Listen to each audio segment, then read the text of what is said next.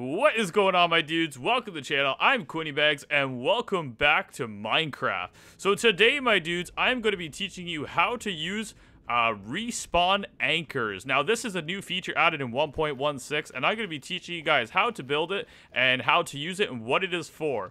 Now, if you guys know, like me, beds do not work, and I found this out the hard way. Beds do not work in the nether. I will show you guys what happens in the nether when you try to sleep in a bed. Now, if we take this bed over here and we place it in the nether and we try to go for a little snooze, bam, baby, it blows up. Oh my god, we almost blew up our tutorial area. Okay, so everybody kind of knew that.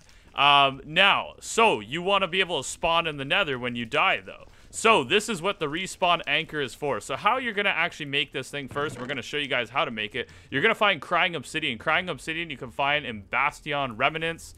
You can find it in kind of chests in the nether, areas like that, I'm pretty sure. And also in the overworld, you can actually find it at the pre-built nether portals. And also in the nether, when you run into those, sometimes you'll find crying obsidian. So now, all you're going to do with this crying obsidian, you're also going to need glowstone. You're going to take crying obsidian. You're going to need at least 6 pieces of crying obsidian. You're going to put it like that, and you're going to put glowstone in the middle and make a sandwich. And there you go. You got yourself a respawn anchor. Now, how do you use this respawn anchor, you might ask? We're going to go ahead and show you guys. You're going to grab your glowstone, and you're going to power up this respawn anchor. All right, so now the respawn anchor is ready to go. It will work, but it doesn't work until you right-click on the block, and now respawn point is set. So this is basically the same as a bed. As long as this thing's swirling and it says respawn is set, now we're gonna give it a test here. All right, so now we're in survival mode, and let's jump off here into this lava pool and see if it worked. All right, here we go. All right, we're gonna slowly die.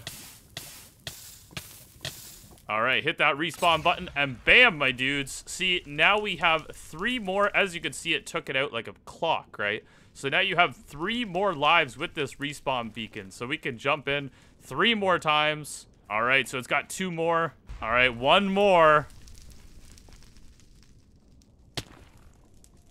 Okay, so now the respawn beacon is, the respawn anchor is now fully uncharged. So now when we die, we are going to go back to spawn. Alright, my dudes, so if you guys enjoyed this video, it was pretty simple. That's how respawn anchors work. If you guys enjoyed this video, make sure to smash that like button. Let's see if we get a 20 like goal going on this video. And if you're new, make sure to smash that sub button and also the bell so you guys don't miss any Minecraft tips, tutorials, or gameplays. Alright, peace out, my dudes, and have an amazing day. Thanks for watching.